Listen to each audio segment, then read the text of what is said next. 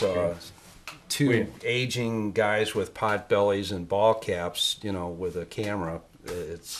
I like those kind of guys. I don't know. Those kind of guys I hang out with. We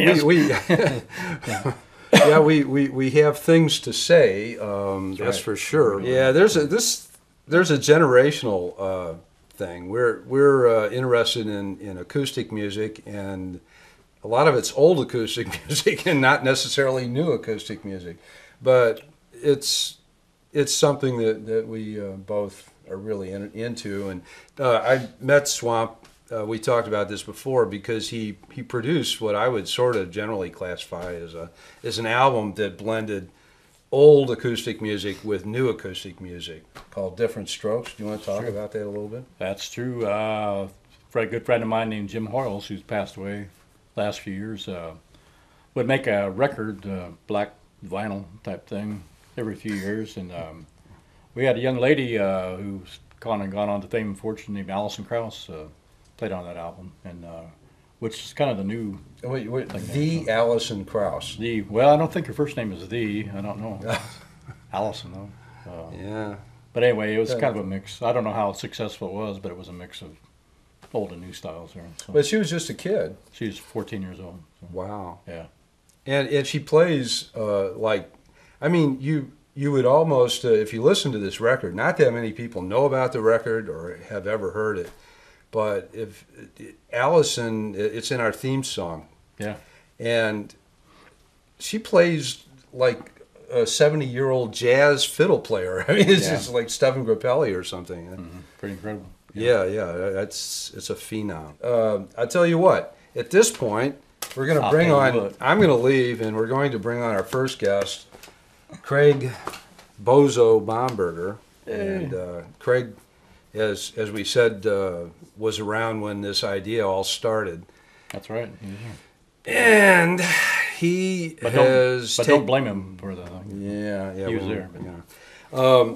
He's been writing songs, and really thoughtful, amazing songs for about the last. Well, probably ever since, but in the last 3 or 4 years, he's what we call in the business a songwriter. Well, that's because of the way he plays banjo, I suppose. Okay. I do want him to describe, I saw a Steve Martin video recently where he describes the difference between bluegrass banjo playing and clawhammer banjo playing. And I just bought a banjo recently, and I call my style clawfoot banjo. Clawfoot. Yeah. So anyway, this is, without further ado, here's Craig, the rancher, jet pilot, Baumberger. Don't leave out an international playboy. That's another thing he does.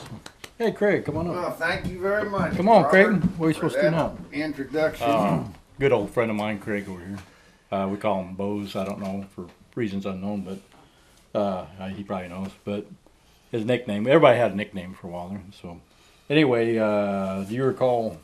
It seems like a guy. I do recall. Okay. I certainly do. When we first met. Clear as a bell. Okay. Yes. It was a happy day, I think. I do recall. Both of us. What happened that day? Anyway? Oh, you want to hear how it happened? Oh, okay. What did happen? Lane Bones Mayfield, not to be mistaken with Craig Boze Baumberger, and I had met. I recently left the United States Army, and I'd learned to play the banjo a little bit, and I met up with some folk singers in Greenville, one of which was Lane Mayfield. And Lane and I were hanging around the college. Greenville College in Greenville, Illinois, and I believe we were sitting on the steps of the student union, and we were playing. Looking for women, probably. Salt Creek. Oh, we were playing Salt Creek, and not particularly well. That's going to improve the video. But we were playing Salt Creek, and you and Dave Johnson, I think, and Dave maybe Johnson. Bruce, walked past. And I wasn't really acquainted with you, but Lane knew you and knew the Johnsons. And they asked, hey, show me that lick that you're playing on Salt Creek. Now, Dave Johnson is a much better banjo player than I. He's a good one. But it just goes to show sometimes somebody will invent a little thing that a more advanced musician will say, hey, that's something that I hadn't learned or hadn't thought of before. And that was the first time that I met you. Okay. Now, somehow after that, you and Lane and I started playing some music together, and a bass player named Dave Leonati joined us, and we became the Elastic Waist Band. Mm-hmm. That's right. That's stretching it a little bit, but we tried to charm our ways into the hearts of the Midwesterners. Yes, and we were a bluegrass sensation for several years. I was doing some recording at Dave Mayfield's subterranean home 6 studio in Greenville, and I got Craig down to play some banjo, and he had written a song. One of the first songs he had written was a banjo instrumental called Boze Banjo, and we put that on a mostly cassette release. That shows you how long ago that was. And over the years, Video Bob, may I call you Video Bob? Yeah, absolutely. Video Bob got the idea to... Just don't call me late for supper. All right. Video Bob had the idea to shoot a video, and went to a friend of Craig's, whose name is escapes me at this point. Roger Risberg. Roger and Barbara Risberg. Yeah, Roger had a nice little front porch for us to sit on. Recreated an Ozark cabin at his pond over on Terrapin Ridge. It's a beautiful setting, and pond out in front there.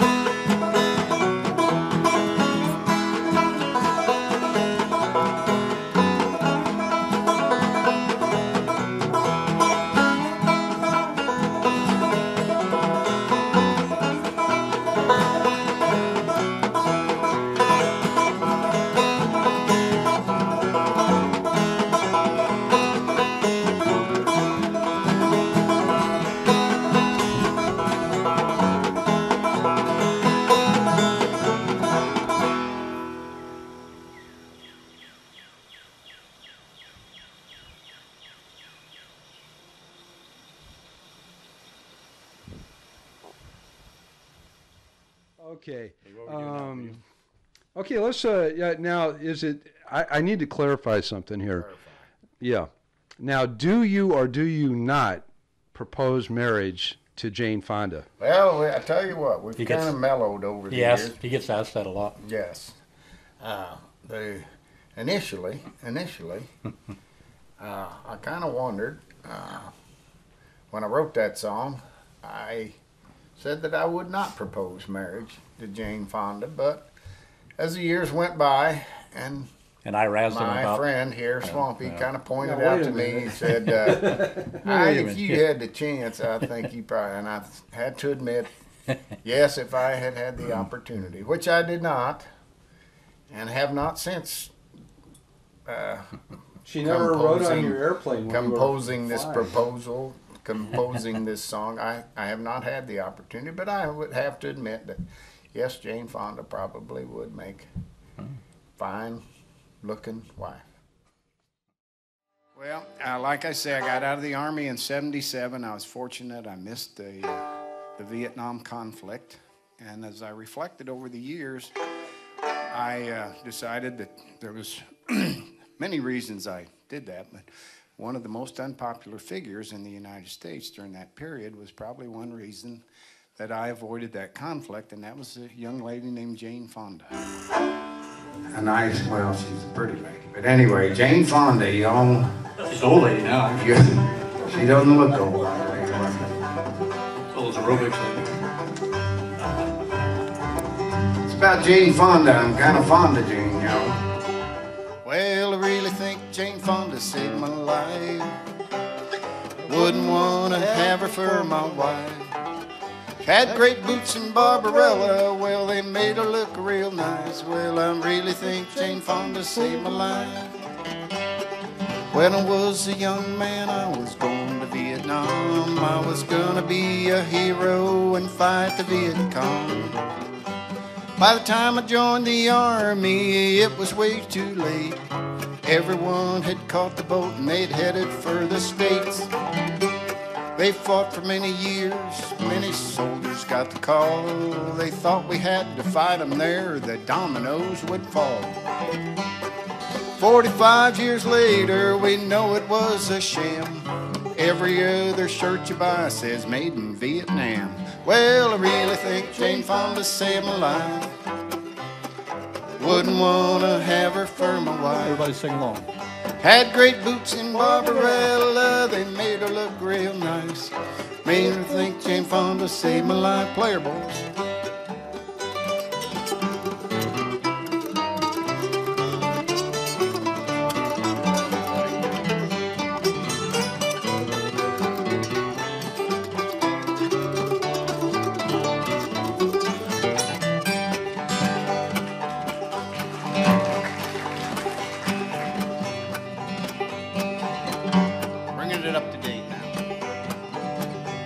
Well, you can hear the president, he talks about his war. He says we gotta fight them there, we'll fight them on our shore. Well, I'm with Cindy Sheehan, give the soldiers all a pass. Let the bad guys come to us and then we'll kick their ass. Well, I really think Jane Fonda saved my life. Everybody sing along. Wouldn't want to have her for my wife. Had great boots in Barbarella, well, they made her look real nice. Really think Jane Fonda saved my life. Player won't swamp.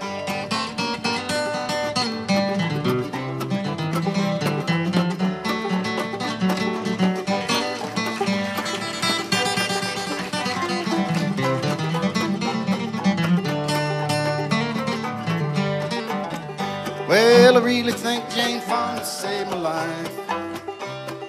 Wouldn't want to have her for my wife. I liked her boots in Barbarella, they made her look real nice. Well, I really think Jane Fonda saved my life. Not Rumsfeld, Bush, or Cheney, or Condoleezza Rice. Well, I really think Jane Fonda saved my life. Some people called her traitor, I thought she was nice. Well, I really think Jane Fonda saved my life.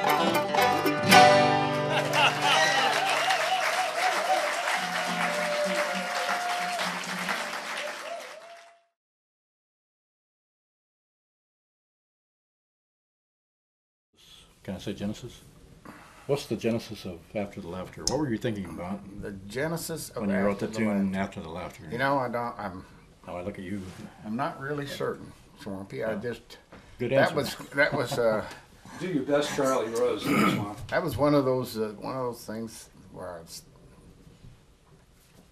sometimes you just wake up in the morning and you got something stuck in your head and it turns into a line in a song and maybe with a little tune, maybe not, but and I don't remember what the first part of that was, but I think it was the part about you might like to die with a fortune, so you work all your life like a slave. And then I just went from there, and kind of the essence is after the laughter, boys, comes the end, and everybody's going to face it. So don't waste any time finding what you want. And that was the genesis. And you know, the funny thing about it was I wrote that and played it here as a slow song, but when we went down to the Greenville studio and recorded that, these guys, when you get them playing in a studio with musical instruments. I think we should say at this point, these guys was also involved. Jerry Chapman on guitar and Mike Goose Miller, who I play with a lot, on the bass. On the bass. Those are the other guys in question. They will check with them. They may want you to edit, not mention their names. That's Jerry Chapman from Elm Point, Illinois, playing his Taylor guitar, and Goose Miller with what kind of bass does he have? I'm not sure. I don't think it's Fender. Goose Miller on the bass. But anyway, we got down there and they was just warming up. Had us all in little isolation rooms and headphones on and the high-tech stuff, and the man was mixing with the mixer board and the buttons and the things like he has in there. And they just started in playing and they started playing a tune in an up-tempo kind of way, and it was rolling along pretty good, so I just started singing After the Laughter. And it worked real well in an up-tempo version. Originally had like a Roy Orbison kind of After the Laughter. Yeah, sunglasses. Something like that, you know, and then we got in there. So we rolled through it in that up-tempo way, and it sounded good. I said, well, let's do it that way. 1, 2, 3, 4.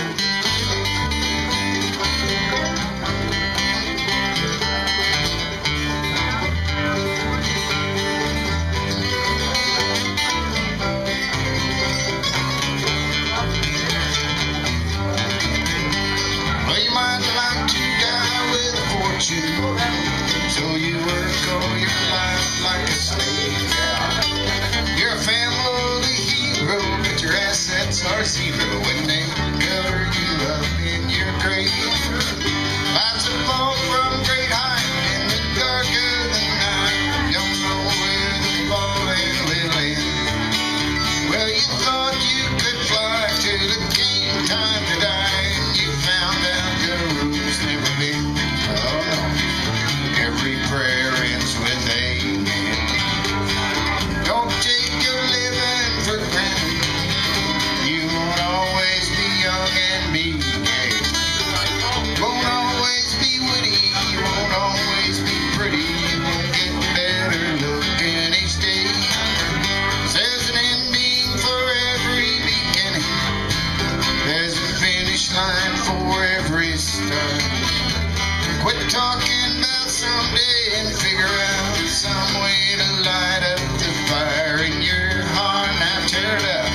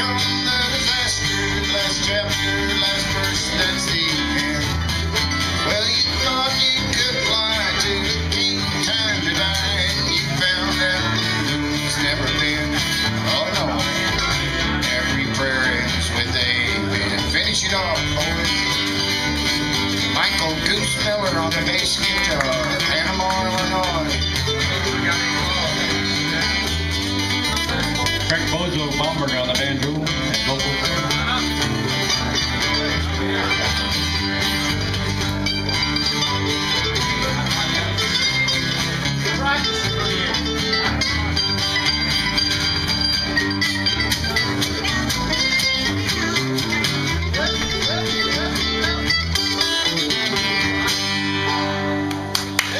Thank you very much. It's a Banjohova Witness band. The song is doggone profound. It really is. It's wow.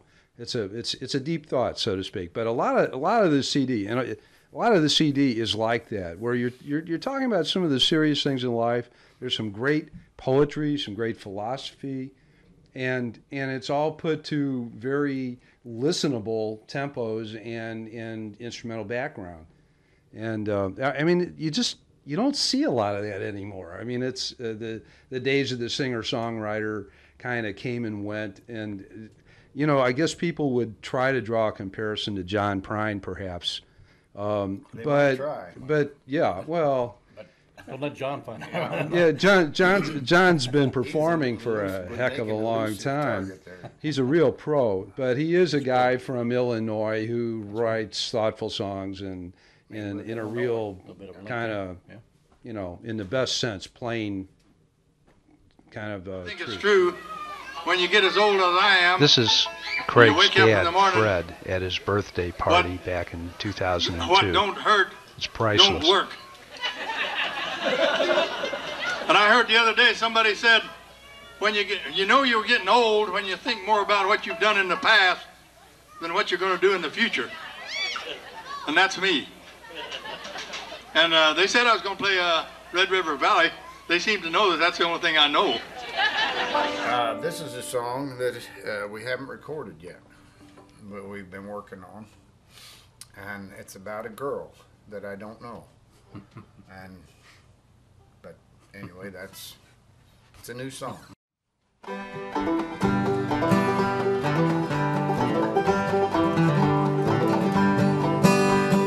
Waking in the morning to the rerun of a dream I've seen before. It's the one where you are leaving, the part where you are walking out the door. When I try to say I'm sorry, my lips are sealed and I can't make a sound. Wake up in the morning when the rerun of a nightmare comes around. Tell me, where have you gone, Loretta, Loretta, Loretta? Tell me, where have you gone? Well, I never thought you'd really run away. Missing you now, today and tomorrow, forever. Tell me, where have you gone, Loretta, Loretta, Loretta? I get out of my bed, I walk into the bathroom, stare into the mirror. I'm looking for an explanation, what the hell am I still doing here? Was there something to be said that might have saved the sorrow from my sleep?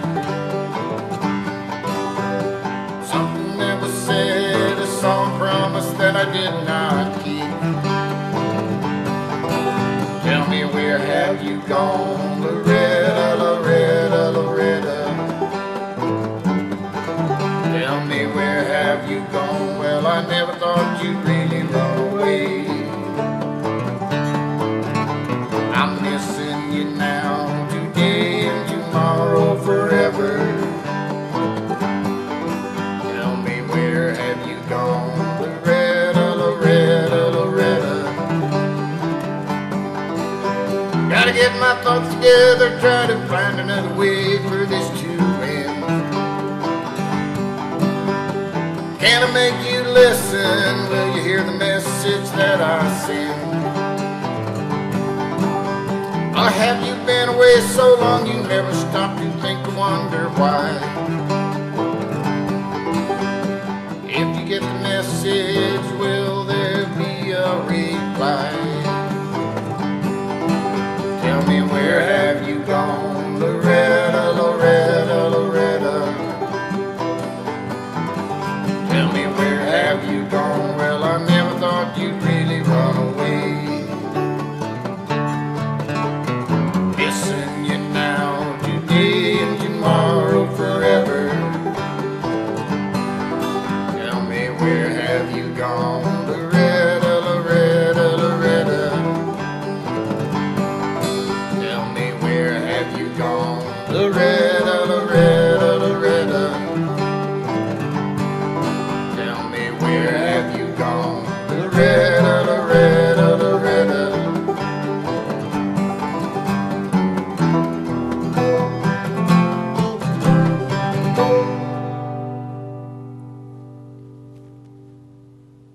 And that's it, Loretta. When you're heading for Pier on Route 143, There's a store in Millersburg that you really have to see. There's fish fry every Friday night, there's breakfast every day. There's music Sunday afternoons, bring a guitar you can play. Ride a horse or a cycle, a buggy or a boat. Well, drop in with a parachute or ride a billy goat. There's lots of room to park, you can picnic on the grass. That's Millersburg General Store, eat here, get gas. Well, Joe and Rhonda say you're welcome to come on in. Then when you are leaving, say y'all come back again.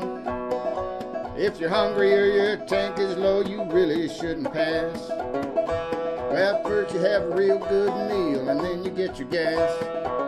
Oh yeah, first you have a real good meal and then you get your gas. That's the Millersburg General Store, eat here, get gas.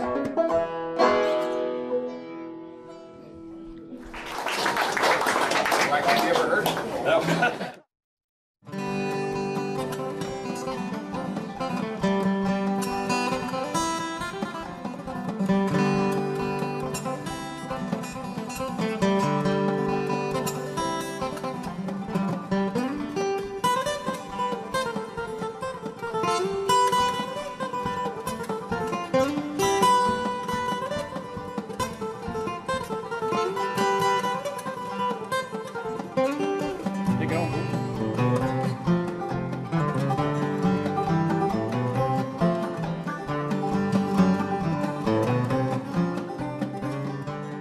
Well, Swamp, I guess that's the end of the first podcast.